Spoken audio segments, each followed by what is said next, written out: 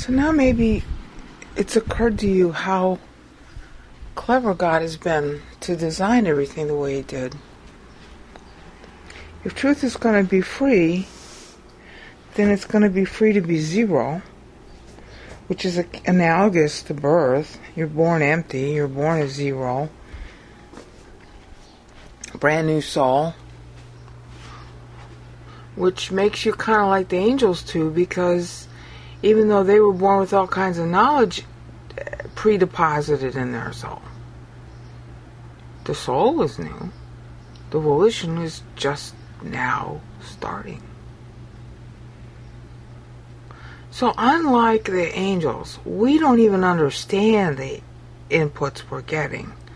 We're newly getting them. The angels already had a bunch of information in them from the get-go. Adam and the woman, too, had a bunch of information in them from the get-go. But knowing that information, that's new. If tomorrow some guy knocks on your door from Blaylock and Blaylock Law Firm in Scotland and tells you your great uncle MacGyver willed you his entire estate, which is quite huge,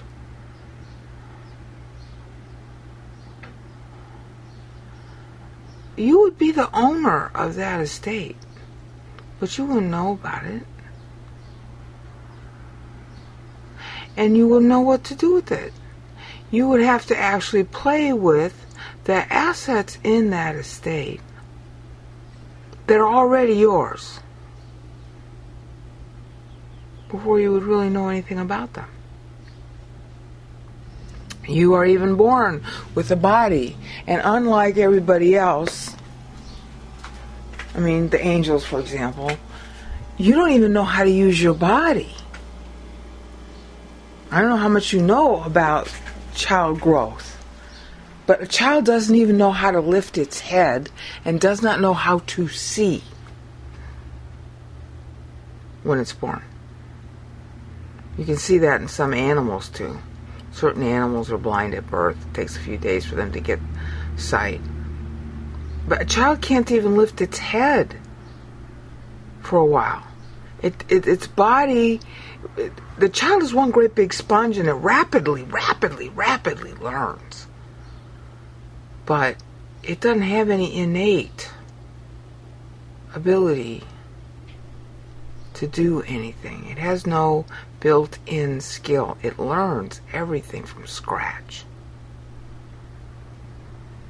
It doesn't have any instincts.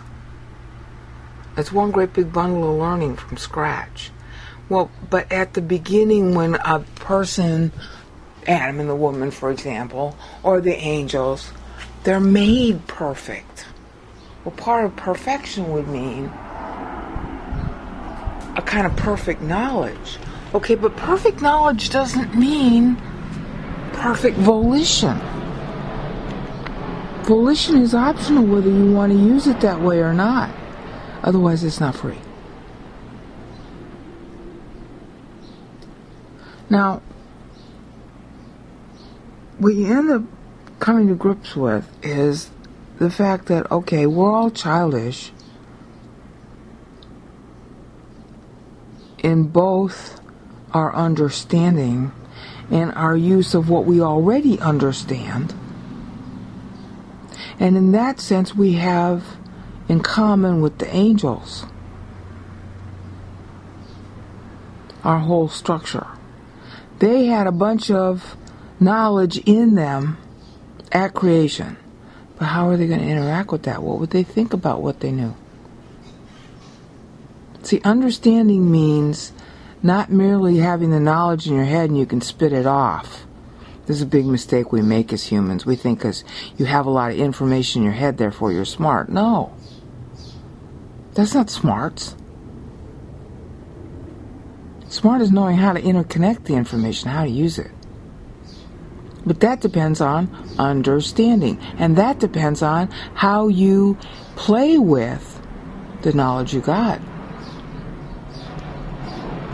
So you can have a lot of knowledge, but if you don't play with it, then you're just as dumb as a newborn baby. And to play with it, you gotta want to. How do you play with information? You analyze it. How do you analyze information? You want to. How do you want to? You question. And there's the rub. Do you question? Do you ask why? Now, we come to ask why on a lot of things, but there are a whole bunch of things we never ask why. I do not ask why my car works. I am not interested. If it doesn't work, I want to know why it works only because I want it to work again. I'm really not interested in why it doesn't work. All I'm interested in doing is calling up the phone number of my car mechanic and saying, "Hi, my car doesn't work. Will you fix it?" I really don't want to know how it works. My car mechanic loves knowing how it works. He loves troubleshooting what's wrong with it. He's interested in that topic. I'm not. God bless him that he is, or my car wouldn't work. And if it didn't work, I'd have to go buy another one, and the last thing on earth I want to do is buy a car. They don't make them well anymore, for one thing. Number two, there are too many different brands. Number three, they don't tell you really what's in the car and what it does. They just give you a bunch of jargon. And I have no idea what that jargon is, and I don't want to learn what it is. I want a car that'll take me to the grocery store and safely take me on the freeway when I gotta drive one, which I try not to do. That's it. That's all I want. And if it's not going to do that for me, then I just do not have a car. If I have to go too far, I hire a cab. See? Those are all interests being expressed, and therefore knowledge due to. Where the interest is high, more knowledge. Where the interest is low, less knowledge. Where the interest is high, more understanding. Where the interest is low, less understanding. And when you're a child, your interests are childish. And so long as your interests are childish, so will be your knowledge, and so will be your understanding. And therefore anything that is not within those interests will be, how do you want to say, it will not be understood, it will not be known, and you'll be hostile.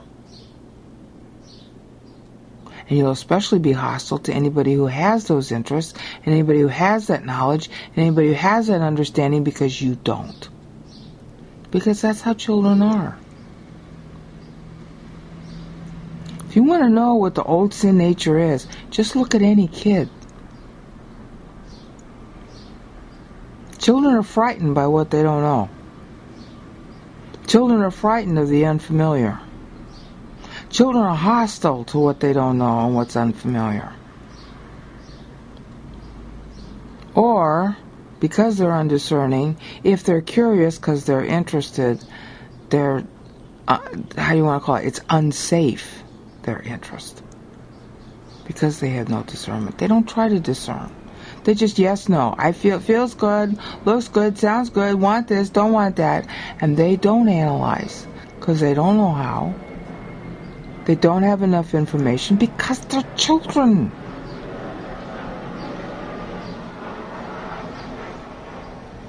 That's the old sin nature. It's childish.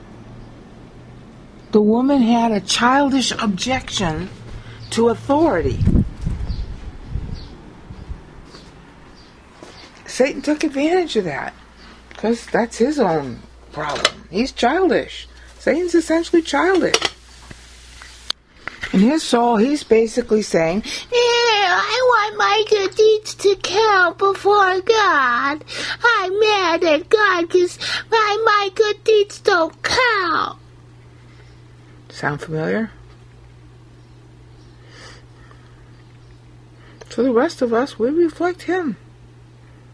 I want somebody to love me. Okay. When you're 5 years old, that's kind of cute. When you're 55 years old, that's not cute anymore.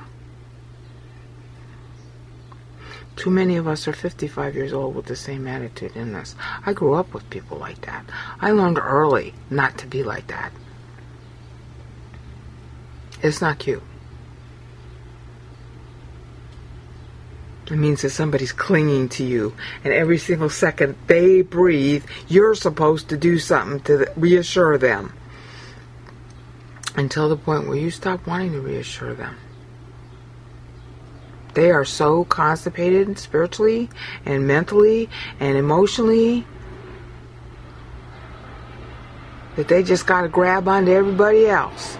And no matter how much anybody feeds them or waters them or nurtures them, it just gets worse. And what do you do with bratty kids like that? Well, last increment, pray. Pray that God clobber them. Pray that God help them. Pray that God help you. Best way to help them is for God to help you. It's a really sad thing. Because when you finally start to mature in Christ, you don't care about yourself anymore. It's like having money, really. This is really a wealth problem. It's the truest wealth problem there is. Here you are rich and everybody around you is spiritually poor.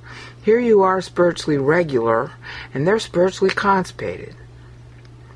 And you can't do anything for them. Nor do they want to, because the reason they're the way they are is they're not interested in Him. And all the money in the world cannot make people interested in proper use of money. All the spiritual riches in the world can't make people interested in God.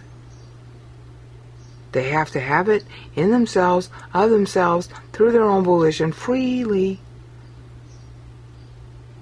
Or it ain't going to happen. So what do? Have God grow you, because there ain't going to be no other solution. That's a hard thing to say. It's even harder to live with. But one of the lessons we never learn from history, all of our yesterdays aren't helping us understand today, so we're not creating a better tomorrow. One of the things we never learn from history that we don't learn from history, is that nobody ever learns. Except the hard way, and that barely. So the human race is a bunch of little brats. So we all got to put up with the brattiness in ourselves and each other.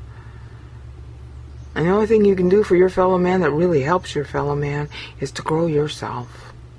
And if God happens to use you the meanwhile, and He will, you won't know how, and it doesn't matter.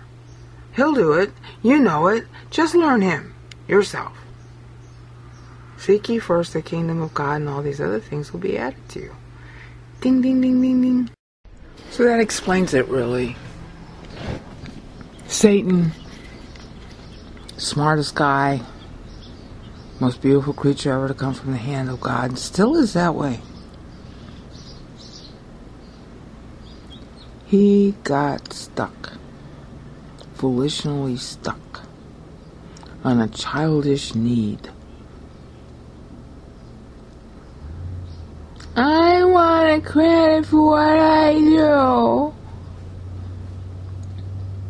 Now, if the smartest guy ever to come from the hand of God got stuck like that, and is still stuck to this day, and is so stuck on that idea, loves it so much, it's holding his anti-integrity together, that he keeps on fighting God in the name of all of his own hallucinations about how good it would be if he beat his Creator. Now you can understand why the human race isn't growing up. Why it never learns from history.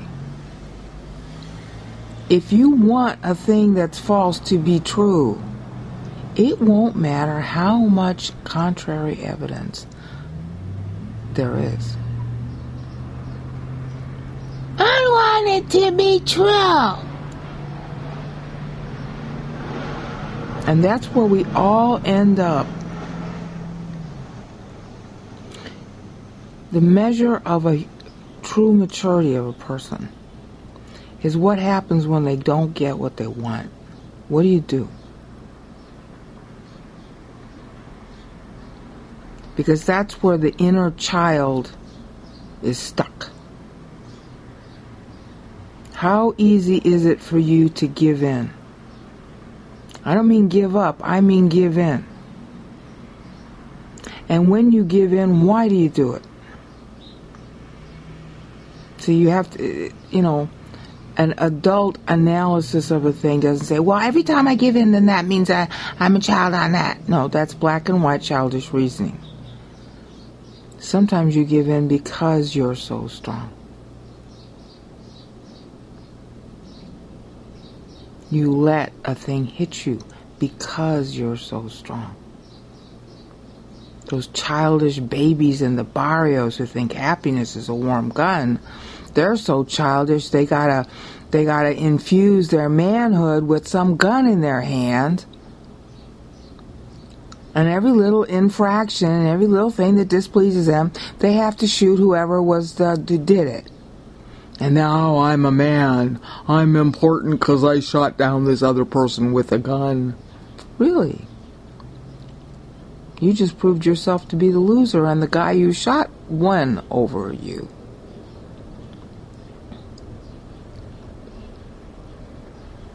This is the story of life. We're all hallucinating like Satan. If I have this, if I do this, I will be good, I will be important, I will be happy. And childhood, going from childhood to adulthood, is essentially a cycling through of all those imagined outcomes. And you either have to physically go through it, learn the hard way, in order to realize that the outcome didn't produce the result that you imagined. Or even if it did produce the result that you imagined, it did not make you happy. You either have to go through it yourself, or you can learn from watching others around you. Or you can learn by playing with the ideas in your head, analyzing them.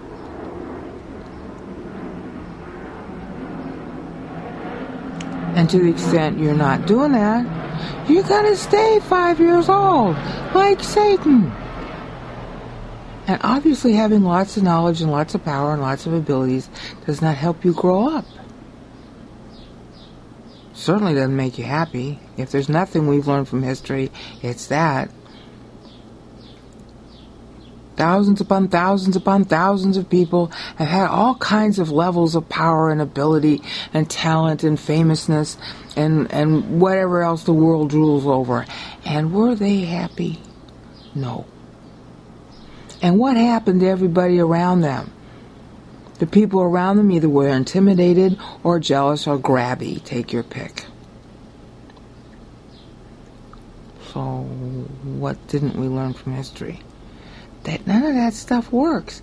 Yeah, and God has all of it, and He doesn't want any of it for that reason. Do you see God pounding His chest, standing on the mountain saying, "Hi, I'm number one"? No. Do you see Him priding Himself on being God? No. Do you walk out into your backyard, or to a yard, or to a patch of grass, look down at the ants in the grass and say, "Ha ha, I'm better than you"? I bet you don't do that. Why? And you'll laugh and say, "Well, Braina, it's no big deal that I'm better than an ant." Yeah, that's right.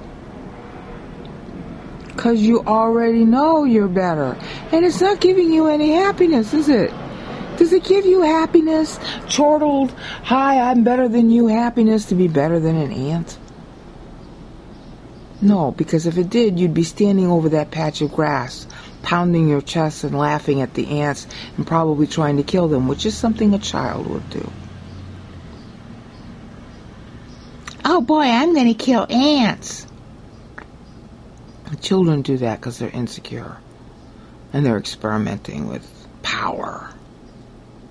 If you already have power and you already have maturity, you don't experiment. You don't need to. And it doesn't give you any pleasure at all to be superior to an ant.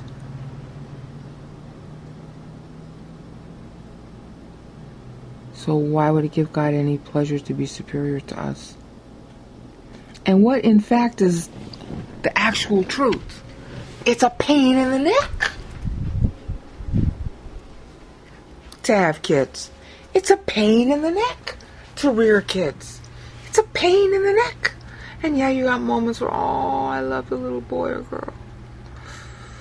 But most of the time, honey, you gotta clean up after their messes. All their ideas are childish. You never have time alone. Finally, you get some time alone to be with another adult, and they knock on your door. Mommy, Mommy, can I come sleep with you and Daddy? Oh, boy.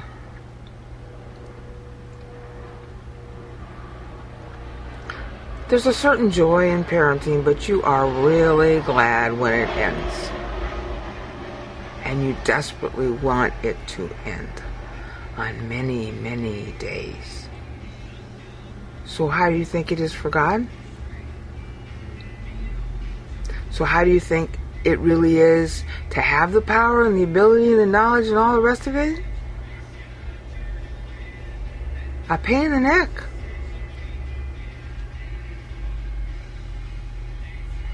But we're not there yet. Upo. Greek word. He just threw that at me. O-U-P omega. Looks like a W in English. Upo. Not yet. Are we there yet, Dad? Are we at Disneyland yet? I can't see over the top of your seat. Where are we on the freeway? We're on 605 freeway. Are we in Anaheim yet? Not yet, darling. Am I all grown up now? Not yet. Upo. That's what Satan's busy trying to do. He's busy trying to say, I'm all grown up now. And he couldn't be more childish. So we, the human race, will tell ourselves that we win something, or we're grown up, or we're important. We're just like Daddy now. If we win President of the United States, or have this house, this spouse, this jewelry, this something. If I look good, if I act right, and everybody says how great I am, then I must be. Never mind that you have to put them down in order to be better than them. So if you get their praise, what good is that to you? The praise of stupid people does not mean that you're good, does it? If everybody's praising you, but you have to put them down and they're stupid and inferior, then their praise is stupid and inferior, which means they're praising a stupid and inferior thing, aka you. Oh, well then maybe I don't want their praise. Yeah, now you're starting to grow up. But look at how the human race, the human race is not grown at all. Oh, I gotta be approved. Yeah, all you want to do if you want to sell something on TV is get on TV. And because you're on TV and everybody sees you, well, I saw it on TV, therefore it must be good. Yeah, and what kind of mind is drawing that conclusion? A childish one. And there you go. Childishness on parade everywhere you look. Bam, bam, bam, bam, bam, bam, bam, bam, bam, like the Flintstones. Bam, bam on Flintstones. If he smashed something, oh, wow, that's good. Yep. Bodies and smashing and having power over somebody else. And I'm better than you because I'm German, and I'm better than you because I'm French, and I'm better than you because I'm Jewish, and I'm better than you because I'm Greek, and I'm better than you because I'm female, and I'm better than you because I'm male, and I'm better than you because I got initials after my name, and I'm better than you because I'm a plumber. I mean, figure out, I'm better than you because X. Everybody's going to use whatever X they got to assert some kind of superiority, as if that was valuable. If you're constantly trying to be superior or win or beat somebody, Count on it, you're 5 years old in your soul, just like Satan. Now, what remedy is there for that? Growing up. Grow out of it. Mature out of it. God's not like that. You want to know what maturity looks like? Look at Him.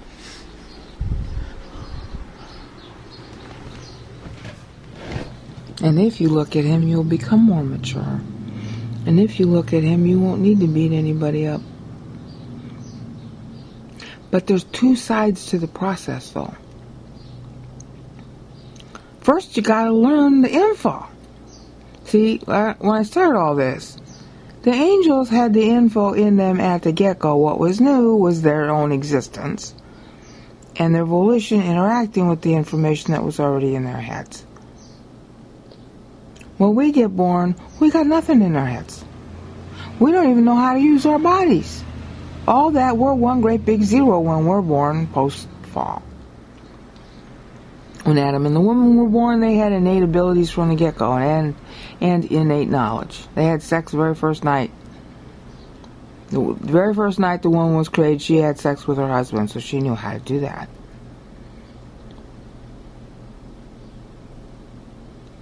Or was a quick learner, take your pick. Adam never had sex, and neither did she. The first moment she was created. So how'd they know what to do? I mean, it's not like apparent. It's not obvious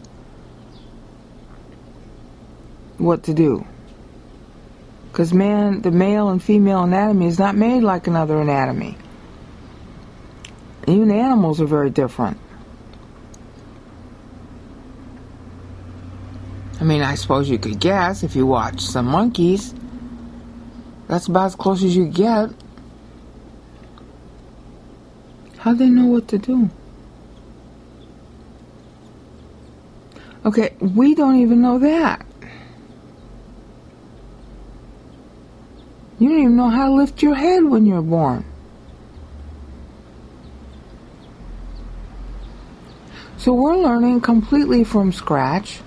Therefore, we're more likely to be, and we are, of course, childish. But that's only half the battle. You got a two-sided ignorance at birth, post-fall. No knowledge, and no body, what do you want to call it, coordination with the knowledge. You don't know how to use your body either, even just to use it. And you certainly don't know how to coordinate your body with your brain. And you don't have any information in your brain to coordinate with your body, so you don't know all of that. You don't know anything. Okay, fine. It takes, obviously, therefore, a long time to learn.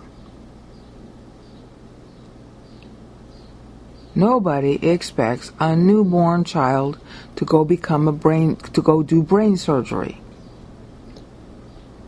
He can't even move his fingers properly, let alone have all that medical knowledge. But he's going to have to get the medical knowledge first to know what he's supposed to do with his fingers, and then once he's got the medical knowledge, which is ideally like around 25 or 30, because you have to go to school for a long time for this. And when he's about 25 or 30, he can start practicing on human brains under the supervision of some other doctor in the operating room. Prior to that, he's had to work on animal brains or cadavers.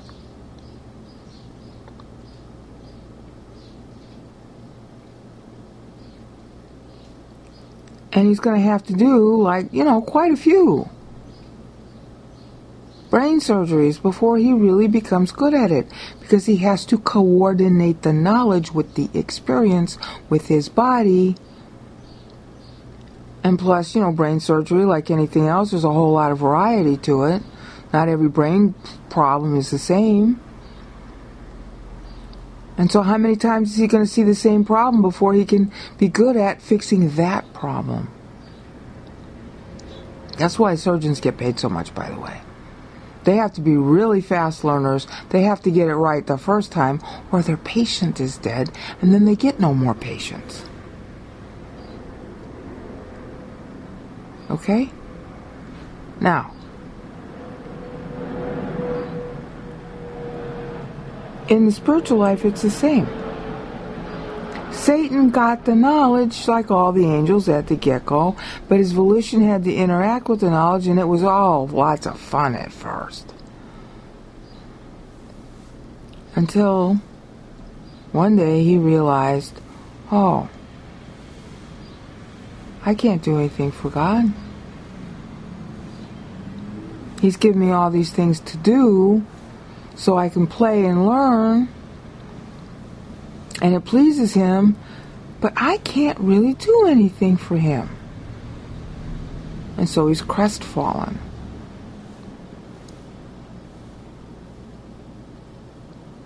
He's upset. He don't like that being true. He doesn't like it so much he has to eventually manufacture a lie that he will accept that says, well, God somehow made a mistake. Satan can not only do something that is as good as God, but actually better. When he says in what was it, Isaiah 14 or Ezekiel 28, I will make myself like the Most High. He means to take over. He considers himself the real Messiah, the Don Quixote of Don Quixotes.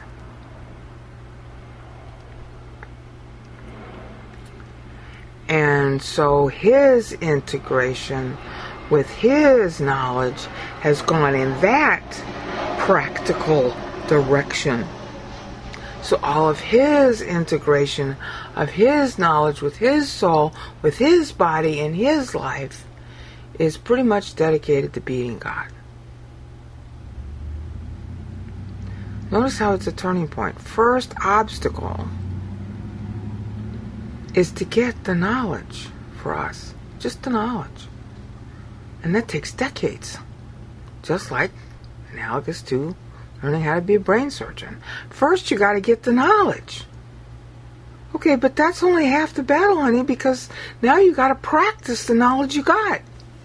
And that's why God marvels at so you get a little bit of knowledge and a little bit of practice. A little bit of knowledge and a little bit of practice. A little more knowledge, a little more practice. A little more knowledge, a little more practice. And of course, in the areas where you're really, really negative, then you got no knowledge and lots of practice, but it's practice based on no knowledge, so you might as well be 2 years old. That's what Christianity is. They're practicing without knowledge. I think the Bible calls that zeal without knowledge. Ah, yeah, okay, you got practice without knowledge. Well, then your practice is worth bupkis because you don't have the knowledge to go with it. Okay, but what good is the knowledge without the practice? That's where I'm at. I got all kinds of knowledge, honey. I'm mature in knowledge like you can't believe. But what about practice? Nope. In some respects, I'm 5 years old there. That's what happened to Satan. He had the knowledge.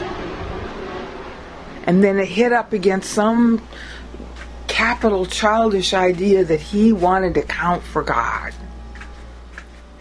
And after that, all the extra knowledge he had and all the extra practice he had got suborned into that goal of being able to count for God. And count for God ended up meaning count to God, and count to God ended up meaning count over God. That's how it morphed. Is it going to morph that way in me too? Maybe. That lady hasn't sung yet. Is it going to morph that way in you? Maybe. That lady hasn't sung yet. So it's constantly a problem of a balance, an integration process balance between what you know, why you want to keep on, and what you do with what you know. If you want to keep on because of God, then your knowledge is going to always be running in front, because you're learning and living on Bible, learning and living on Bible, learning and living on Bible, using 1 John 1:9, learning and living on Bible, learning and living on Bible, learning and living on Bible, using 1 John 1:9, learning and living on Bible. So the knowledge is running in front, which it needs to do, just like for a brain surgeon. And your practice is running behind. Greek word is praxis, and unfortunately, your religions are so busy on praxis they have no knowledge. It's a big term in Greek Orthodox religion, praxis. But practice without knowledge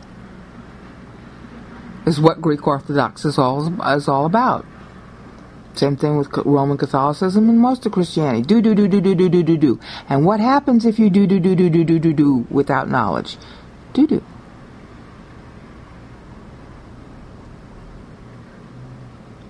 So they're busy doing do. So they're not constipated yet. They're spiritually constipated, and they're physically diuretic. Doing do. Yeah, and pouring their spit all over everybody. I know, it's a Greek word for it. Defiled is the English translation. It means to throw your chamber pot out the window, and yes, they had chamber pots in ancient Rome.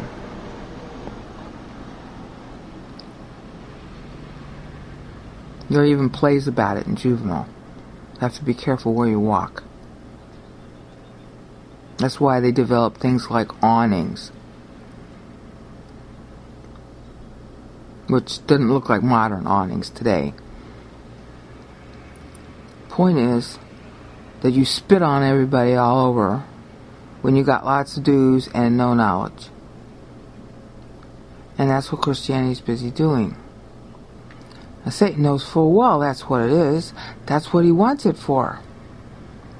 Because his knowledge is running ahead of his own practice, but his own practice is now skewed to be the enemy of God. And in order to make us all effectively enemies of God, all he has to do is keep us unknowing. And he's very good at that, as you can see. But once you are knowing, you can't just sit there with it.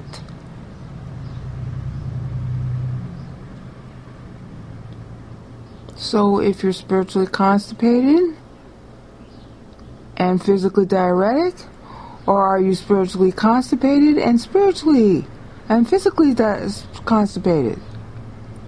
Or are you spiritually diuretic and physically constipated? Cute.